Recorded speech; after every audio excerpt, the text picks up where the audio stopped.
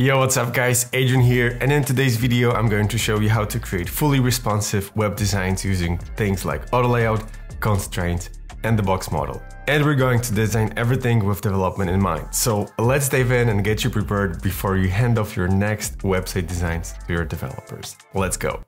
Alright, so I'm going to use this nice little hero design to explain everything about today's method. And as always, the link to download the file is in the description of this video, so make sure to grab the files to see and practice for yourself. First things first, let's talk about the box model and CSS and why it's important to understand this concept first before designing anything in Figma.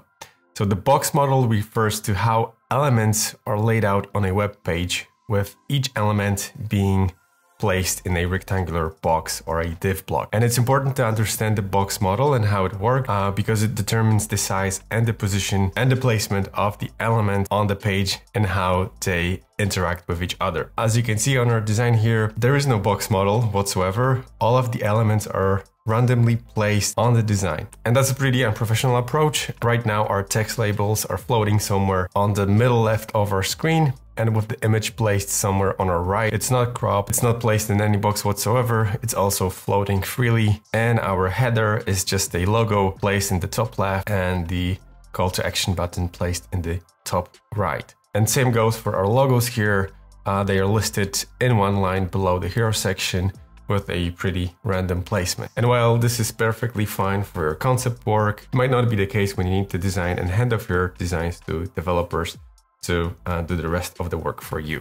And to make our designs perfectly acceptable for the development, we need to add some structure to our designs, because one thing that's crucial when we're designing in Figma is to know how our designs will be implemented into code later on. All right, so before we start cleaning up our designs, let's quickly set up a layout grid. And if you want to see a detailed breakdown of how I set up my layout grids, you can watch the video in the top right corner. I'll put the video link right there. So let's quickly go switch over to columns, set the columns count to 12. Let's change the color to something dark blue, set the margins to 96 pixels and gutters to 24 pixels. And this will be our starting point. Okay, so now that we have our layout grid in place, let's first look at our text layers and start thinking how we could group them up and put them into boxes. Setting up the layout grid, we already determined that our box width will be around 1248. So let me just quickly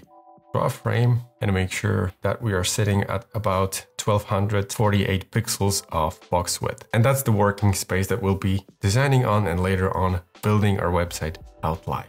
And right now we know that the maximum designing resolution, at least for devices up until 1920 by 1080, will be 1248. So we don't want our box to span more than that.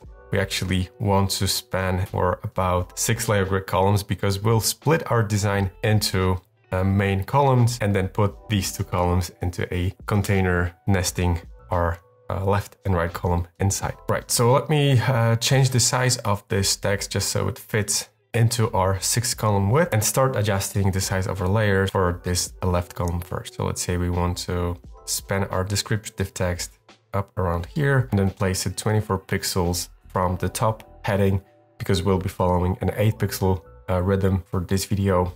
And we'll do the same with our CTAs, and we'll do the same. So let's select our text layers first, hit Shift+A, and this will put our text layers into an auto layout container. And we need to put them into auto layout containers because when they're auto layout, we can set the constraints and then make them responsive. We can call it text container because it contains both of our text layers. And now let's select both of our call to actions, also hit Shift+A, and this will be our CTA container. And let's also add an auto layout for ellipses and change the spacing to -8 because we want them to overlap. And yeah, we might as well call it avatars. And let's select them both. And as you can see here, our text needs to be set to auto width to avoid it breaking out of the frame. Set it to auto width and then select avatars, click Shift+A and then call it callout.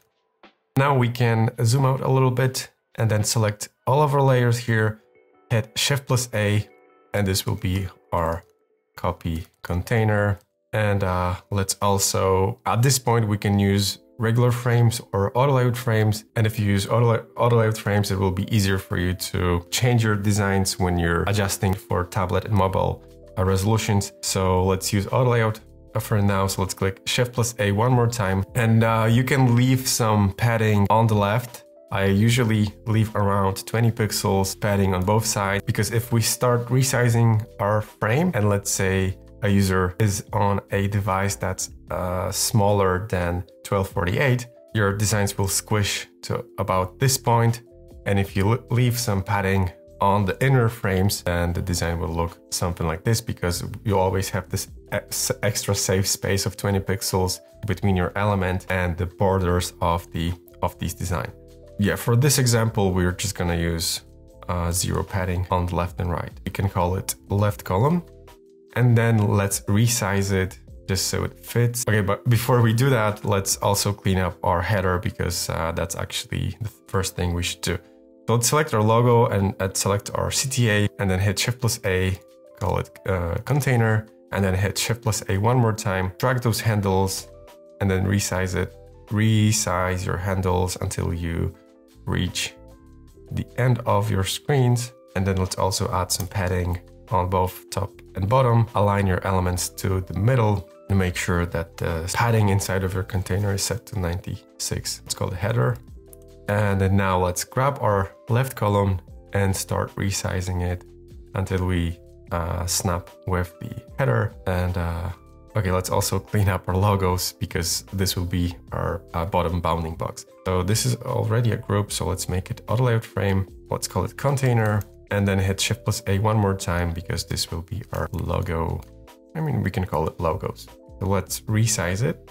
We can also type in the values here where the width is. Add some padding, maybe like 16, push it a little bit down, and then select the container inside and make sure it's filling the entire width. And now let's set some padding inside of our logo container to 96, and then align our elements in the middle, but we want them to be spread out. Let's select this box here and then click X, and this will change your spacing mode from packed to space between. And let's add some quick drop shadow effect, add some fill, and then add some drop shadow, like really slight drop shadow, maybe to like 4%.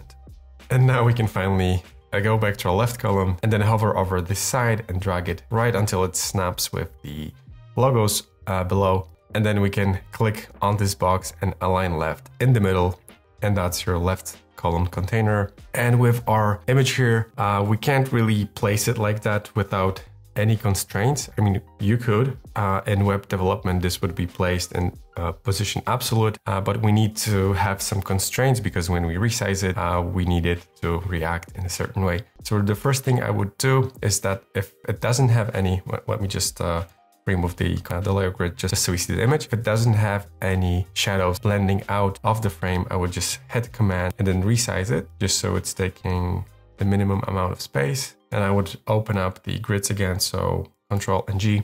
I would try to position it just so it fits the six column grid. And then I would hit Option Command and G and call it right column, and then resize it just like we did with our left column, just so we are filling out the entire height and width of this grid that we set on our hero design. And now select your image and then place it using the alignment here in the middle. We might want to set the constraint to center, because we want our design to be placed within the container box that we set on it. So 1248, if you remember. So let's keep it at center, and then this we need to put into a bigger container and call it hero section. So let's select our left column and right column and hit Option Command NG. Let's call it hero container, and then resize it like that. And one more time, let's select our right column and left column and put it into auto layer container, and let's call it container this time. Actually, we can leave it at hero just to follow the same naming convention. Our hero needs to be set for 1440, and our container, let's change the spacing to auto. Our container needs to be set to 1248. So let's align it in the middle, And now make sure that these will be sitting in one place when we resize it. So let's set the constraint to center. And also you need to set the constraint on your parent container. So in our case, the hero, let's set it to center and top. And now when I resize it, the design will stay in the middle. Actually, we want to set the logos to left and right because we want them to be resizing along with our frame. But now let's set the container logo container to fixed width instead of fill, because when we resize them, they will remain in the same place. So let's do the same for a header container. So this will be, we can set it to left and right, and the container within the header to fixed width. And then also in the middle, let's also change the space between the items to auto. And now when we resize it, everything is respecting the constraints that we set on our design. Forgot about this ellipse here, so let's call it background. And let's place it in a right column, like right below the MacBook Air. Just make sure that your column is not clipping the content, because when you clip the content, you'll see that it cuts off at some point. If you look at the layers panel right now, you'll see the structure that we followed to place our designs in a box model. So we have the header, and inside of that header, we have the call to action with the logo sitting in a container that's placed inside of our header. That's setting the constraints on the container inside. And if you look at the hero section, we have the right column with the image and the background. And if you move over to your left, you have the callout, which contains the avatar images and text label. And you have the CTA container with your main call to action and secondary call to action. And right above that, you have the text container with 2 text layers. And all of that is sitting in a copy container, which is sitting in a left column, which is along with the right column sitting in the container that's placed inside of a hero section. And all of these elements have their own width and height, which you can see here. And like I said, you need to also remember if you set any padding on your inner containers, because if you do, then the placement of your elements will change. And you need to be mindful of that when you're when you're designing. It might not feel like a big deal, but if you're going into development, especially on devices and mobile devices where the space is really scarce, you need to be really sure about the padding, the margin, and the borders that you set on your element. Now, if you, let's say, add a stroke to your design and then this stroke is set to outside, then your copy container width, it's not going to be 652, it's going to be 652 plus the 2 pixels on the left, on the right. The width will be 656.